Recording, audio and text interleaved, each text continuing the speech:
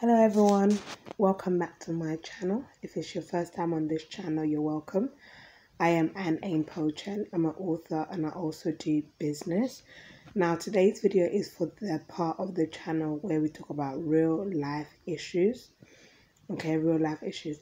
And so don't mind how don't mind how I'm looking. Okay, believe it or not, it's after 1 o'clock in the morning in the UK. So people should be people are sleeping. However, I've just been sitting, listening to some messages and whatnot, and basically I got the go ahead to share something that I posted a few weeks ago. I think it's about 2 weeks already, if not 3. But before I actually fully explain what it is, I basically posted a post saying there's a change of the guards, power must change hands. Okay, so for those of you who follow my personal Instagram page, you probably would have come across that post. Now that post came about as a dream that I had, and I'm going to explain to you what I saw in the dream so that you have an understanding of what else I'm going to share, okay, throughout the course of this video. Now, in the dream, I saw, it's a dream type vision, so my eyes are open, I can see. So in the dream, I was in Ghana. Okay, I was in Ghana and I saw these, it was basically like an occasion that was set, an event, and I could only see a stage where the dancers were. So they were dancing. It was all women. They were wearing the traditional kente and the Ghanaian dancers outfit, okay, made of kente. And they were dancing. And how I knew it was Ghana, because I've seen the Ghana dance before. So if you know what's it called, when they twist their wrist and turn it and dance, that is the dance they were doing. Okay, now as I was watching them dance, the men also came in front of, created a straight line in front of me, and when they created that line, a young man who, all of us, well, most people in Africa know this person. I'm not going to say his influencing name, because when it comes to the things of God, I like to say people's name by who they really are, but you would know who this person is. Okay, so he came out, and as he was coming out, he was hiding, and I was wondering, like, why is he hiding? So he was hiding behind the men so that people wouldn't see him. So he came, and then when he got to into the room fully, he stood up, and the men were covering him, and then there were officials, government officials. Okay, it was a man and a woman. I don't know. I've never seen these government officials before. But the reason why I knew they were government officials was because they said to this young man, "Welcome to United Nations." And they shook his hand, and he shook first the man's hand, and then the man walked away to one side, and then it was the woman. He went to shake the woman's hand, but the woman just lifted him up instead and embraced him and put him down. And I woke up.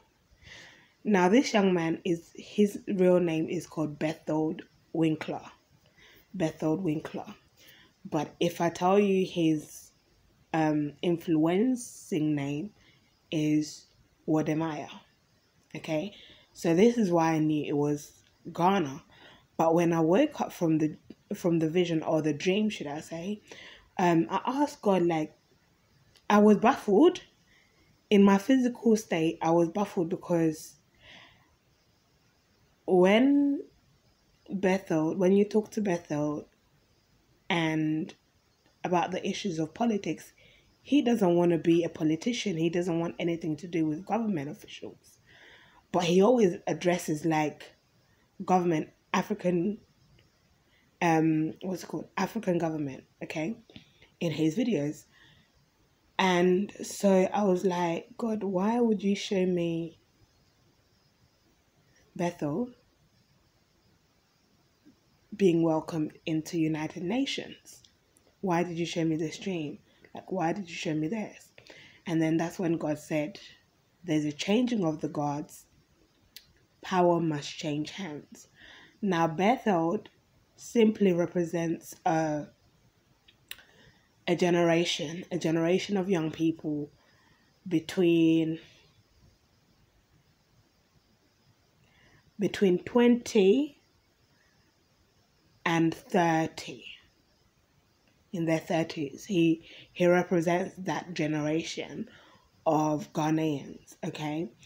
And there is a generation that God has already raised for Africa, and especially Ghana as well. Ghana being one of the African countries. God has raised them, and they're supposed to be in a position of leadership. However, they haven't been given the opportunity to lead because there's an older generation who doesn't want to move and doesn't want to come out of power to give power to the young people to govern, basically, and to run the governmental arena, the government sphere of influence, the political sphere of influence. Now, I didn't know what, because I'm not into politics. I'm not into anything into politics like that. However, when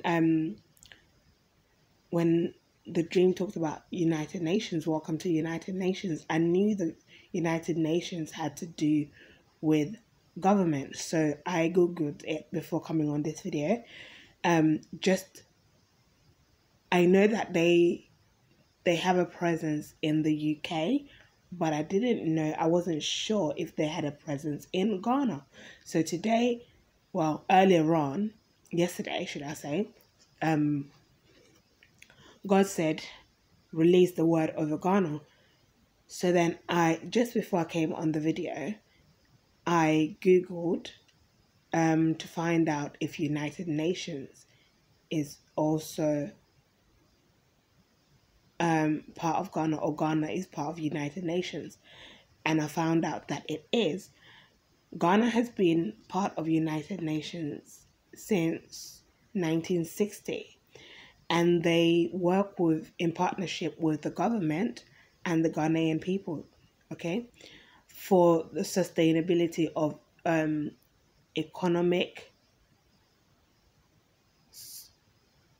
sustainable social development, economic peace, and also health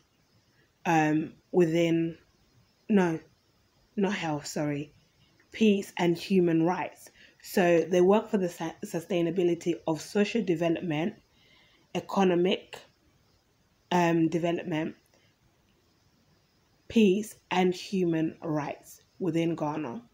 Okay, so I was like, okay, so I don't fully know how that's going to happen, how that is going to play out. But for those of you who are in Ghana, if you know that God is laying it on your heart for you to take that role of being within United Nations, I would say to you, take that role, so that the will of God prospers within Ghana.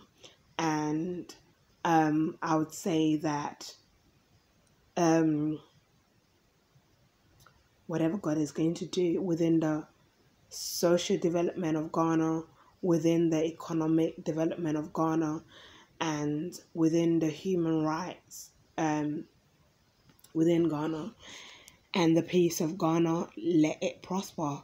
That is all I'm going to say, and I'm going to just keep it praying about it. For those of you who are believers in Jesus Christ, something that you should pray about it, and that God, the will of God will prevail over Ghana even in this time, and that the generation that God has raised to be in the government and to be within United Nations for the sake of Ghana and for the sake of the people of Ghana, that they come forth and they begin to take their position in Jesus' name. And that is basically it. So remember, there's a changing of the guard. Power must change hand. So when there is a changing of the guard, it means it's a royal word. It's a royal word. For those of you who don't fully understand that word, it's a royal word, and it normally happens with when the royal family, like for example, if the king, they have royal guards, like 2 sets of royal guards. So the first royal guard that looks after the royal family for like a month or 2, sometimes 3 months, those guards every day, they look after the royal family basically. Now when they're changing the guards, okay, for the new guards that are coming on duty to take their post, there is a changing of the guard. So the old will move, and there's normally a parade. The old guards will move, and then the new guards that are supposed to go on duty will come on, and they'll change. And they'll change keys. Like, this is what happens with the royal family. They'll change keys, and they'll change like literally everything. They'll give them keys, and they'll give them like uniforms and everything, right? So they strip the old guards of the authority to work on that time, by basically taking the keys away from them and taking everything like that represents them as gods.